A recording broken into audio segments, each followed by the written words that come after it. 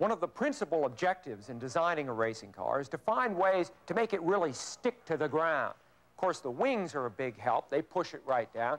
And the big wide tires help give the car a lot of grip. But the very latest innovation in ways to make race cars truly stick to the ground is something called ground effects. The way it works is this.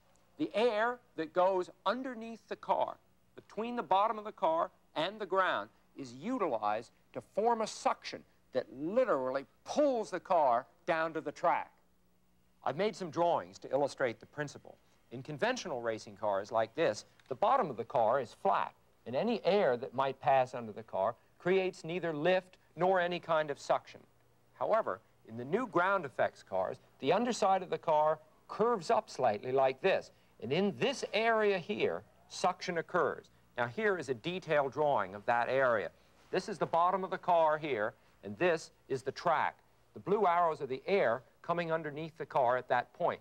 First they come in slowly, then because of the constriction, they're accelerated, creating a low pressure area before they go out and slow down again.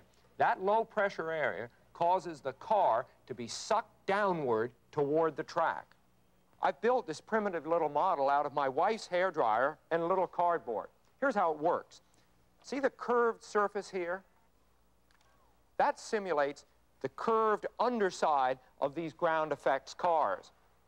The piece of paper will simulate the track, and once the hairdryer is started, the air rushing through here will simulate the air rushing underneath the car. And there's quite a bit of it. Okay, now watch what happens. Air rushing out of here, but look.